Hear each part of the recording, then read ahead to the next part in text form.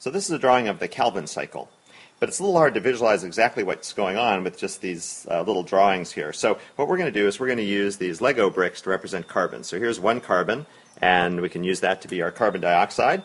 And the Calvin cycle starts when a 5-carbon molecule, ribulose bisphosphate, combines with this 1 carbon from carbon dioxide to make 6 carbons, which immediately gets split into these 2 3-carbon molecules here.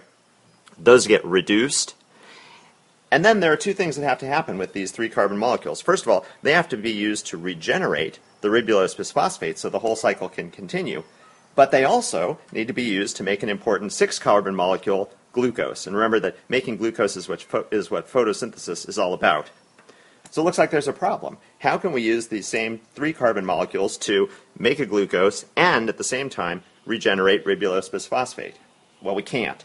If we imagine the Calvin cycle just being the molecules that you see here. Inside the chloroplast, you got to remember there are lots of all of these molecules around.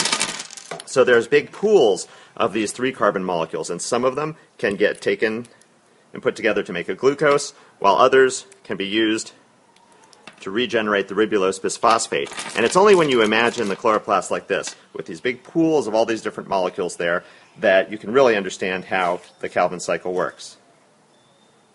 Thank you very much. That makes a lot of sense. You're welcome.